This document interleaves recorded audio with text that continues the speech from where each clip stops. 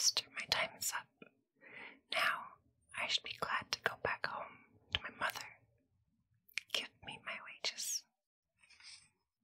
The master answered, You have served me faithfully and honestly, as the service was so the reward shall be. And he gave Hans a piece of gold as big as his head. Hans pulled his handkerchief out of his pocket, wrapped up the lump in it, put it on his shoulder, and set out on the way home. As he went on, always putting one foot before the other, he saw a horseman trotting quickly and merrily by on a lively horse. Ah, said Hans quite loud, what a fine thing it is to ride. There you sit, as on a chair. You stumble over no stones, you save your shoes, and get on one hardly knows how. The rider, who had heard him, stopped and called out, Hello, Hans, why do you go on foot, then? I must, answered he, for I have this lump to carry home. It is true that it is gold, but I cannot hold my head straight for it, and it hurts my shoulder. I will tell you what, said the rider, we will exchange. I will give you my horse, and you can give me your lump. With all my heart, said Hans, but I can tell you, you have to crawl along with it. The rider got down, took the gold, and helped Hans up, then gave him the bridle tight in his hands and said, If you want to go at a really good pace, you must click your tongue and call out, Yep, yep. Hans was heartily delighted as he sat upon the horse and rode away, so bold and free. After a little while, he thought that it ought to go faster, and he began to click with his tongue and call out, Yep, yep. The horse put himself into a sharp trot, and before Hans knew where he was thrown off and lying in a ditch which separated the field from the highway. The horse would have gone off too, if it had not been stopped by a countryman who was coming along the road and driving a cow before him.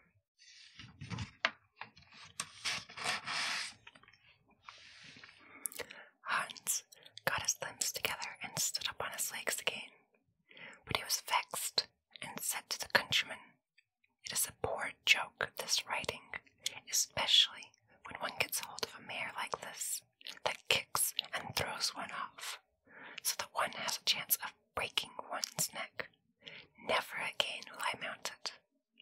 Now, I like your cow, for one can walk quietly behind her and have, over and above one's milk, butter, and cheese every day without fail. What would I not give to have such a cow? Well, said the countryman, if it would give you so much pleasure, I do not mind giving the cow for the horse. Hans agreed with the greatest delight.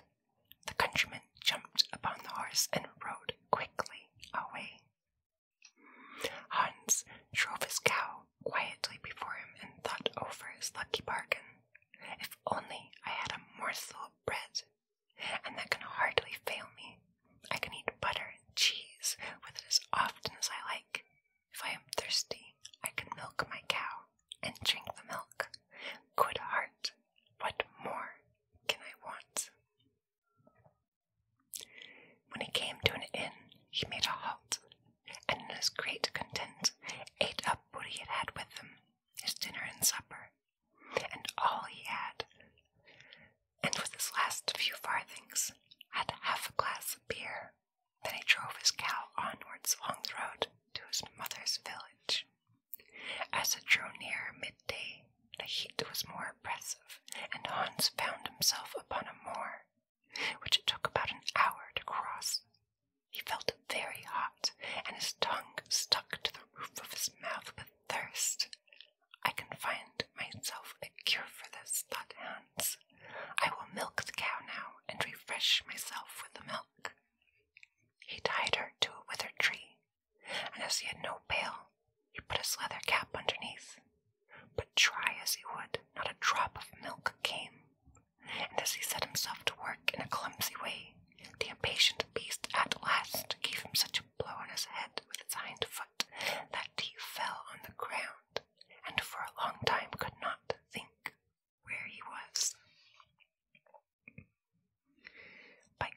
misfortune, a butcher just then came along the road with a wheelbarrow in which lay a young pig. "What sort of trick is this?" cried he, and helped the good Hans up. Hans told him what had happened. The butcher gave him his flask and said, "Take a drink and refresh yourself. The cow will certainly give no milk. It is an old beast. At the best, it is only fit for the plough or for the butcher."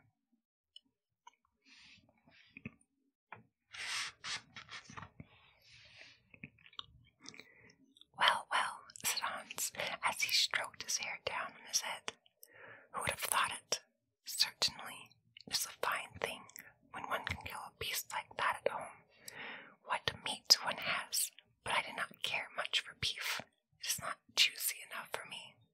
A young pig like that now is the thing to have. It tastes quite different. And then there are the sausages." "Listen, Hans," said the butcher. "Out of love for you, I will exchange, and will let you have the pig for the cow." "Heaven repay you for your kindness," said Hans, as he gave up the cow, while the pig was unbound from the barrow, and the cord by which it was tied was put in his hand. Hans went on, and thought to himself how everything was going just as he wished. If he did meet with any vexation, it was immediately set right. Presently there joined him a lad who was carrying a fine white goose under his arm.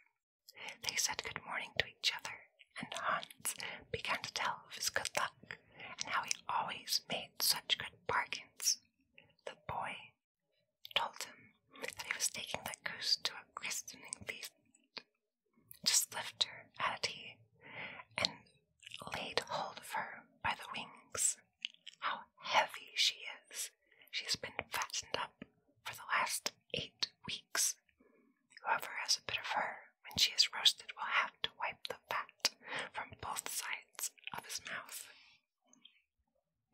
"Yes," said Hans, as he weighed her in one hand, "she is a good weight, but my pig is no bad one."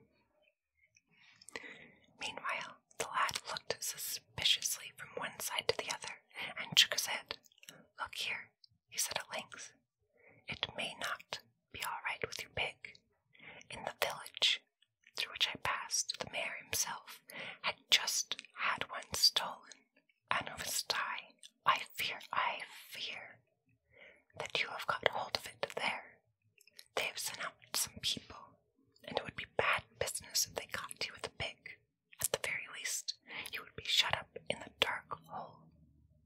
The good Hans was terrified. "Goodness," he said, "help me out of this fix. You know more about this place than I do. Take my pig and leave me your goose."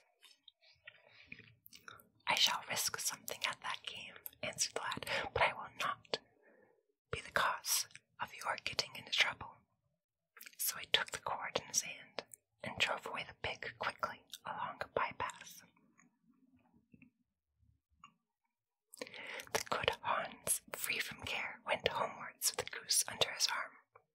"When I think over it properly," said he to himself, "I have even gained by the exchange.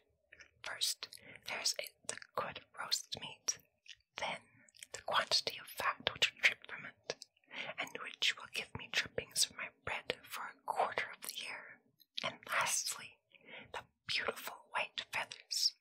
I will have my pillow stuffed with them, and then indeed I shall go to sleep without rocking. How glad my mother will be." As he was going through the last village, there stood a scissors grinder with his barrow, and his wheel whirred. He sang, "I sharpen scissors and quickly grind. My coat blows out in the wind behind."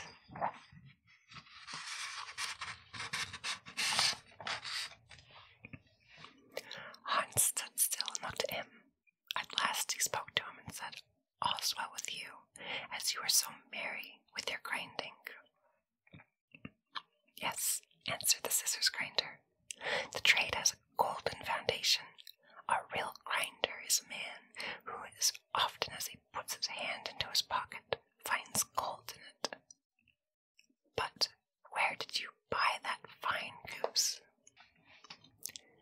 I did not buy it, but exchanged my pig for it, and the pig, that I got for a cow, and the cow, I took that instead of a horse, and the horse, for that I gave a lump of gold as big as my head, and the gold, well, that was my wages for 7 years' service.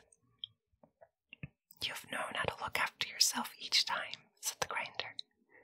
If you can only get on so far as to hear the money jingle in your pocket whenever you stand up, you will have made your fortune.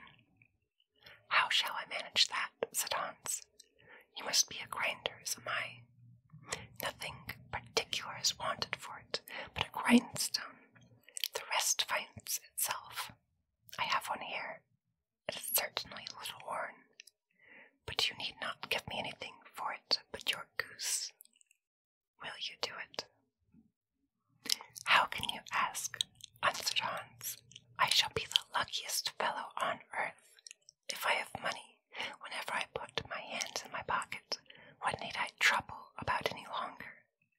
And he handed him the goose, and received the grindstone in exchange. Now, said the grinder, as he took up an ordinary heavy stone that lay by him, here's a stronger stone for you in the bargain. You can hammer well upon it and straighten your old nails. Take it with you, and keep it carefully. Hans loaded himself with the stones and went on with a contented heart. His eyes shone with joy. I must have been born under a lucky star, he cried. Everything I want happens to me just as if I were a Sunday's child. Meanwhile, as he had been on his legs since daybreak, he began to feel tired.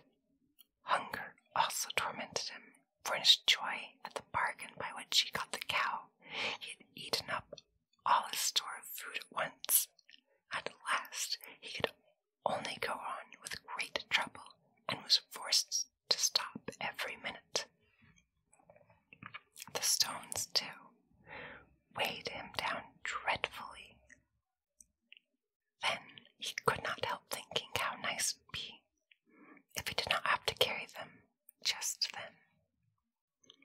He crept like a snail to a well in a field, and there he thought that he would rest and refresh himself with a cool drink of water.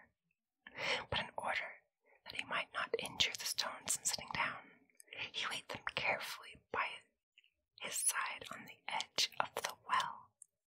Then he sat down on it, and was to stoop and drink, when he made a slip, pushed against the stones, and both of them fell into the water. When Hans saw them with his own eyes sinking to the bottom, he jumped for joy, and then knelt down, and with tears in his eyes thanked God for having shown him this favor also, and released him in such a good way, and without his having any need to reproach himself from those heavy stones, which had been the only things that troubled him. There is no man under the sun so fortunate as I, he cried out, with a light heart, and free from every burden, he now ran on, until he was with his mother at home. What a silly boy. I hope you enjoyed the story, friends. Sweet dreams, stay cute, and good night.